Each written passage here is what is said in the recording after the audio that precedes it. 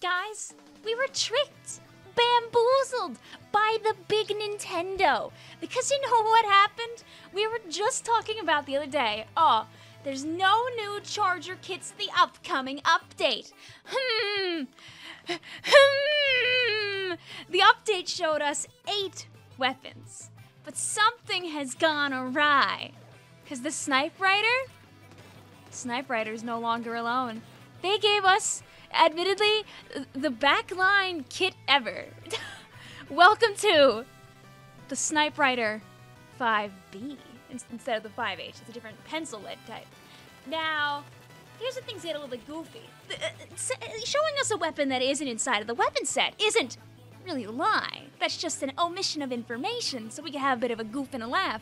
And also, so now people can copium hope for various things, like maybe seeing a new Gluga kit, maybe getting a Bamboozler kit for the first time in 5 years, you know, the usual.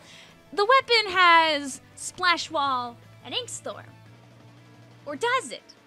Or does it, my friends? Because it seems like the weapon just might have something else. Maybe it has the Splattercolor Screen and the Ink Storm? When Splatoon NA made their post about an hour or two ago, they made a little mistakey.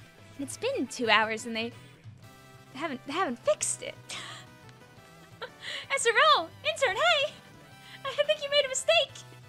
You should come back. And it's so sad because like they posted this really cool image talking about like what the Splattercolor Screen does, and it goes into like so much detail that we don't need to have, but it just shows how much the development team really is in love with like what they're doing with the game and the things they're trying to implement.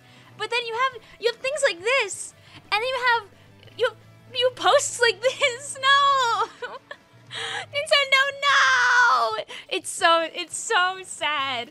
It's so sad. I can't believe Splatoon NA would lie to us like this. It's not really a lie, but it is a lie, but it's funny. I did a double take because I'd seen the JP post already and I knew. But like I've had a couple people DM me this morning like, Vic, the Splattercolor Screen is a Subweapon? No. Nuh-uh. So if you see this post and you don't see Splatoon JP, it's not what you think. It's not what you think. You know what is real though? This guy, Megalodontia. He's awesome. This is just big Moz, and even better, when you go to the JP post, oh my God, the translate. They call him Joe. His friends call him Joe. And when you scroll down, it is just there's people saying Joe. The quote retweets are full of Joe.